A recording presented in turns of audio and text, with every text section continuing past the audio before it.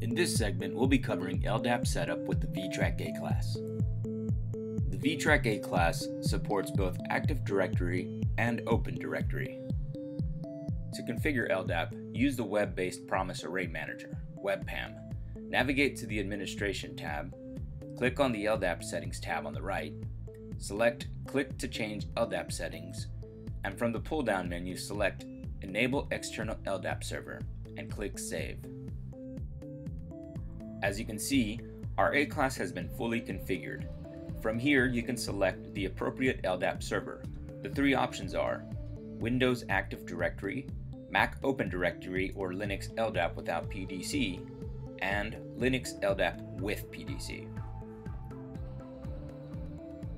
You can now enter the various configuration settings for your LDAP server.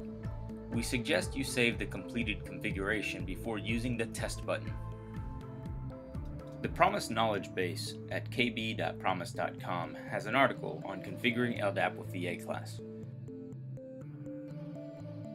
Search for LDAP and select KB10398.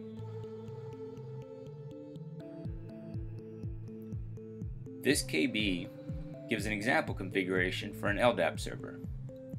To configure an LDAP server, you must enter various information, such as the base domain name, group domain name, the LDAP server IP, the server bindings, and other attributes. Most of this information will come from the LDAP server itself. If anonymous bindings are not used, then the AD password will be requested. As before, it is best to save the configuration before clicking the test button.